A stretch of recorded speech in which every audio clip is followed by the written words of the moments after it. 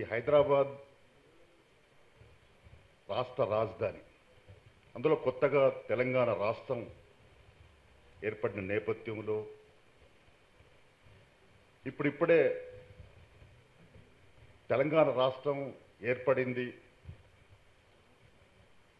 మన ఆకాంక్షలు, మన మనోభావాలకు అనుగుణంగా పరిపాలన సాగుతుంది అనే దృక్పథంతో ఉన్నాం. తెలంగాణ ఉద్యమం, ప్రత్యేక రాష్ట్ర ఉద్యమం, ఆ నేపథ్యం, దానికి సంబంధించిన వివరాలు చెప్పనక్కర్లేదు.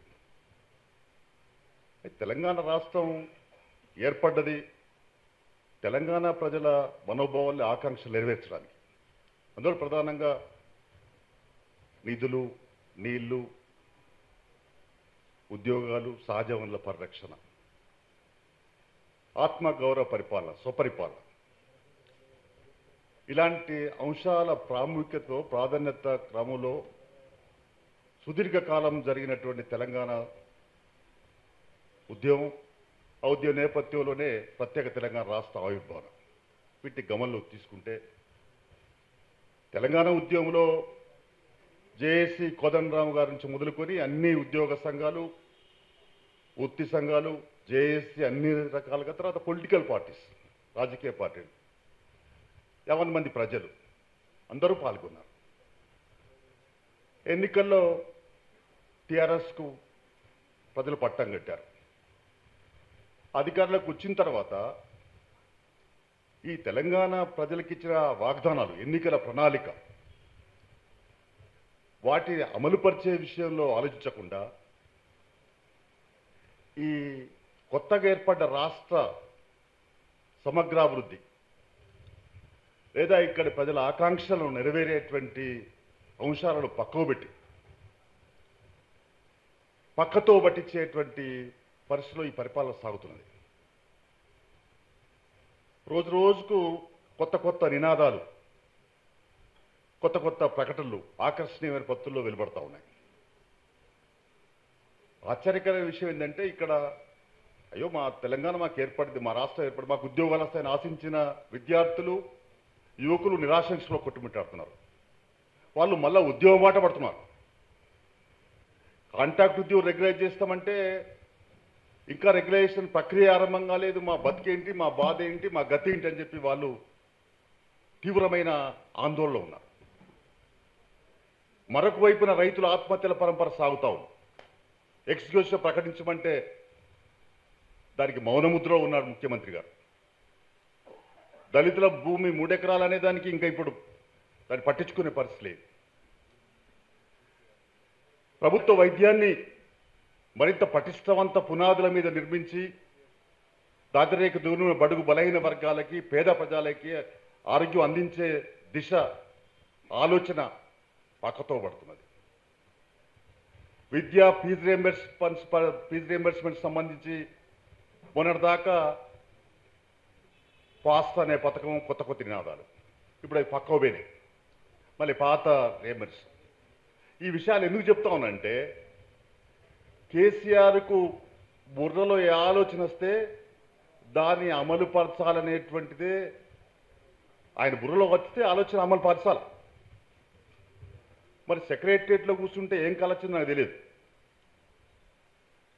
ఛాతీ హాస్పిటల్ సందర్శన అంటే ఏదో మంచిగా బాగా అభివృద్ధి చేస్తాను అనుకున్నాం. ఛాతీ హాస్పిటల్ సందర్శన చేసి అసలు దాని పుట్టుపూర్వోత్తరం, దాని చరిత్ర ఏంది, అది ఎప్పుడు ఆరంభమైంది? నిజాం నవాబు కాలంలో 1939లో ఇరునుమా అనే ఓ ప్యాలెస్ ఉంటే దానిలో ఇక్కడ ప్రజల ఆరోగ్యాలకు సంబంధించి పరిరక్షణ కొరకి అందులో టీబీ ప్రబలుతున్నది. అంతేకాకుండా ఇక్కడ అలర్జీ అంటే వాతావరణ కాలుష్యం పెరుగుతున్నది. ఇట్లాంటి దాన్ని తట్టుకోవడానికి ఆ ప్యాలెస్లోనే ఛాతీ హాస్పిటల్ ప్రారంభం చేశారు. అది కొంత విస్తరించింది. అంతేకాకుండా దాన్ని ఆ తర్వాత వచ్చిన ప్రభుత్వాలు నిర్లక్ష్యం చేసినప్పటికీ, పట్టించుకున్నప్పటికీ దానికి అది కొనసాగుతూ వచ్చింది. 1995లో జీవో నంబర్ 1111 అంటే 111 111 ప్రకారంగా దాన్ని ఛాతీ హాస్పిటల్ నుంచి వెళ్ళి జనరల్ ఆసుపత్రిగా మార్చేశారు, జీవోలు ఇచ్చారు. ఇవాళ వాస్తవికంగా చెప్పాలంటే ఈ ఎర్రగడ్డ ఛాతీ హాస్పిటల్, జస్తా హాస్పిటల్ ఏదైతుందో ఇది ఒక తెలంగాణకే రెఫర్ హాస్పిటల్ లేదు.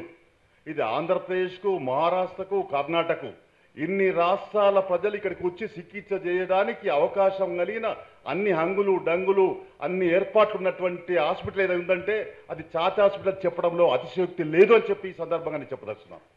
ఒక ప్రాముఖ్యత కలిగినటువంటి, ఒక ప్రాచుర్యంలోకి వచ్చినటువంటి, అనేక సంవత్సరాల సుదీర్ఘకాలంగా కొనసాగుతున్నటువంటి ఒక 62 ఎకరాల విస్తీర్ణం ఉన్నటువంటి హాస్పిటల్, 400 మంది సిబ్బంది. అందులో ఇంకో మాటలు చెప్పాలంటే సంగారెడ్డి నుంచి హైదరాబాద్ వరకు సరైనటువంటి ఆసుపత్రి కూడా లేదు. తర్వాత ఇప్పుడేమో హైదరాబాద్ జనాభా పెరిగిపోయింది, సికింద్రాబాద్ జనాభా, జంట నగరాల జనాభా బాగా పెరిగిపోయి ఉన్నటువంటి ప్రభుత్వ ఆసుపత్రులు మనం చూస్తూ ఉన్నాం, బెడ్సే ఉండవు, ఖాళీ లేదు. ఉస్మానియా కావచ్చు, గాంధీ కావచ్చు, ఎలాంటి ఇబ్బందులు నేను చెప్పనక్కర్లేదు.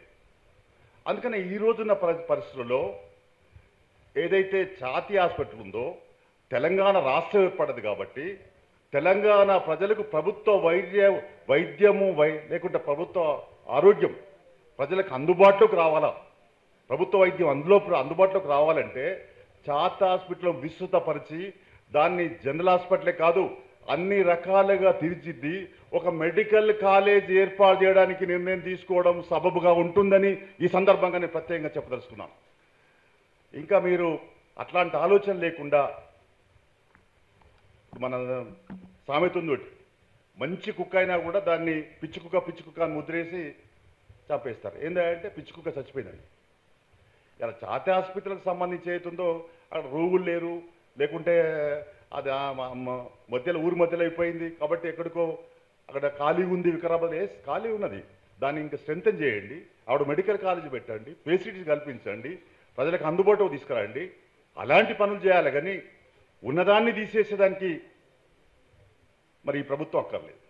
తెలంగాణ రాష్ట్రం ఏర్పడది ఇట్లాంటి అంశాలపైన తప్పుడు నిర్ణయాలు, తప్పుడు ఆలోచన చేయడానికి కాదు.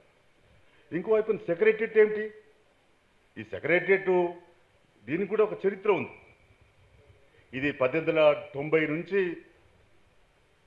1911 వరకు 6వ నిజాం కాలంలో ఆయన ప్రధానమంత్రి కాలం ఏర్పాటు చేసుకొని పరిపాలన సాగించాడు.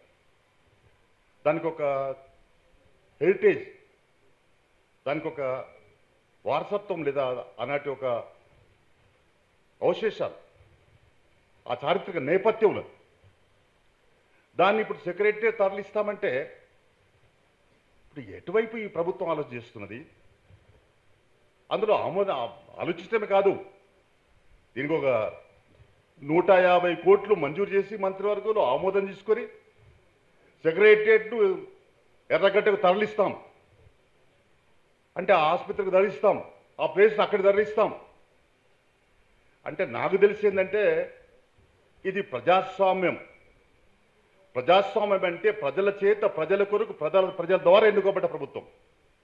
కానీ ఈ ప్రభుత్వం ప్రజా ఆకాంక్షలకు భిన్నంగా, ప్రజల ఆలోచనలకు భిన్నంగా, ప్రజల ఉద్దేశాలకు భిన్నంగా ప్రజలకు ఏదైతుందో ఈ హాస్పిటల్ సెక్రటరియట్ ఇక్కడ మాకు అందుబాటులో ఉన్నాయి. ఇందులో సెక్రటరియట్ ఏమిటి? సెక్రటరియట్ అవుతుందో ఇది హైదరాబాద్ నడిబొడ్డున ఉన్నది, హుస్సేన్ సాగర్ పక్కన ఉన్నది, ఇంకోవైపున అన్ని కూడళ్ళు, రోడ్లన్నీ కూడా దీని చుట్టూ ఉన్నాయి. అదే ఎర్రగడ్డ ఆసుపత్రికి పోతే దాని చుట్టూ ఎక్కడ రోడ్స్ ఉన్నాయి? సెక్రటరియట్ అంటే 4 వైపు నుంచి రోడ్స్ కావాలి, దీనికి అన్ని రకాల వైపు నుంచి కూడా రోడ్స్ ఉన్నాయి. దీనికి విస్తృతమైనటువంటి ప్రాతిపదిక ఉన్నది, విశాలమైనటువంటి స్థలం ఉన్నది, దీనికి కావాల్సినటువంటి అంగులు డంగులన్నీ ఉన్నాయి. దీన్ని పక్కకు మార్చేసి తీసేస్తామంటే ఇది ప్రజాస్వామ్య ప్రభుత్వమా? ప్రజాస్వామ్య ప్రభుత్వం అయితే ఇవాళ అన్ని రాజకీయ పార్టీలు, ప్రజా సంఘాలు సెక్రటరియట్ను, ఛాతీ ఆసుపత్రి తరలింపును వ్యతిరేకిస్తున్నాయి. నువ్వు వ్యతిరేకించిన కూడా ఒక టీఆర్ఎస్ పార్టీ ప్రభుత్వం ఏకపక్ష నిర్ణయాలతో, ఒంటెద్దు పోకడలతో, నియంతృత్వ ఆలోచనతో, రాజరిక ఆలోచనతో ముందుకు సాగుతామంటే చరిత్ర క్షమించదు, మేము కూడా చూస్తూ ఊరుకోవడానికి సిద్ధంగా లేమని చెప్పేసి ఈ సందర్భంగా నేను ఈ ప్రభుత్వానికి హెచ్చరిక చేస్తా ఉన్నాను. అందుకనే ప్రభుత్వ వైఖరిలో మార్చుకోవాలి, ఆలోచనలో మార్పు చేసుకోవాలి. అందుకని ఇవాళ ప్రజల ఆకాంక్షలను అర్థం చేసుకోవాలి. అందుకనే కొత్త తెలంగాణ రాష్ట్రం ఏర్పాటు ఈ డబ్బును వచ్చే డబ్బు అంటే ఇది నా ఇంట్లోకెళ్ళి నీ ఇంట్లోకెళ్ళి లేదా ఎవరింట్లోకెళ్ళి పెట్టేది కాదు. ప్రభుత్వం అంటే ప్రజల ద్వారా ప్రజల కొరకు నడిచే ప్రభుత్వం. పరోక్ష పన్నుల రూపంలోనే ప్రభుత్వం ఖజానా వస్తుంది. మనం చూసాం కదా, మనం అంతర్జాతీయంగా చమురు ధరలు తగ్గినా 40% ధరలు తగ్గినాయి డాలర్ విలువ. ఇక్కడ మరి ఆ విలువ తగ్గలేదు. అక్కడ వాళ్ళు సుంకం విధించారు, ఇక్కడ వీళ్ళు వ్యాట్ విధించారు, ట్యాక్సీలు వేస్తూ ఉన్నారు. మనకు అర్థం అవుతా ఉంది. అంటే ఎట్లా ప్రభుత్వ ఖజానా నింపుకోవడానికి ప్రయత్నాలు సాగిస్తున్నటువంటిది అర్థం చేసుకోవాలి. అందుకనే మనం తెలంగాణ ఆంధ్రప్రదేశ్ 2 రాష్ట్రాలు ఏర్పడ్డాయి. ఆంధ్రప్రదేశ్ ఇక్కడ ఉంది. వాళ్ళు 10 సంవత్సరాల దాకా ఉండేట్లేరు. రాజధాని స్థలమని చూసుకున్నారు. ఒక 6 సంవత్సరాల లోపలనే మొత్తం తరలించడానికి ప్రయత్నం చేస్తూ ఉన్నారు. ఆ ఆంధ్రప్రదేశ్ అంతా అక్కడికి పోయిన తర్వాత ఈ సచివాలయం అంతా ఖాళీగా ఉంటే ఈ హెచ్ఓడీలు హెడ్ ఆఫ్ డిపార్ట్మెంట్స్ పెట్టుకోవడానికి అవకాశం ఉంది. విశాలమైన స్థలం ఉన్నది. అందుకనే ఈ ఇంత పెద్ద కోట్లాది రూపాయల భవనాలని నిష్ప్రయోజనంగా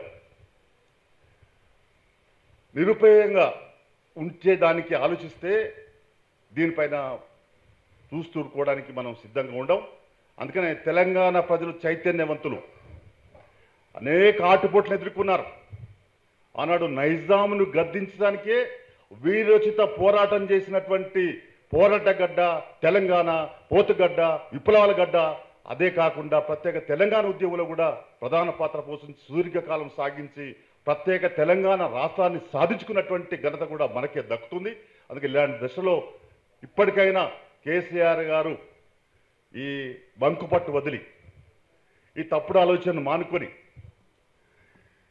ప్రజల ఆకాంక్షలు అర్థం చేసుకొని ఇప్పటికీ కొంతమంది కోర్టులను కూడా ఆశ్రయించారు, కోర్టులకు కూడా వెళ్ళారు. అంటే లీగల్గా చట్టబద్ధంగా కూడా ఆలోచిస్తూ ఉన్నారు. ఇలాంటి నేపథ్యంలో మీ వైఖరి మార్చుకోండి. మార్చుకోకపోతే ప్రజల నుంచి పెద్ద ఎత్తున ఆగ్రవేశాలకు గురి కావాల్సి వస్తుంది. ప్రజా పోరాటాలు తప్పకుండా వస్తాయి. మీ ప్రభుత్వానికి బుద్ధి చెప్పడానికి ప్రజలు సన్నద్ధం అవుతారని చెప్పేసి ఈ సందర్భంగా హెచ్చరిక చేస్తూ మనందరూ కలిసి రానున్న కాలంలో వామపక్ష పార్టీలే కాదు, కమ్యూనిస్ట్ పార్టీలే కాదు, ఇంకా అనేక ప్రజా సంఘాలని, అనేక వ్యక్తుల్ని, శక్తుల్ని కలుపుకొని వాళ్ళందరితో కూడా మనం సమన్వయం చేసుకొని ఒక వేదికగా నిర్ణయించి ఈ 2 చాతాశిప తరలింపును, సెక్రటరీ తరలింపును దాన్ని వ్యతిరేకిస్తూ, తిరస్కరిస్తూ ఒక ఉద్యమాన్ని నిర్మించేందుకు సన్నద్ధం కావాలని మీ అందరికీ పిలిపిస్తూ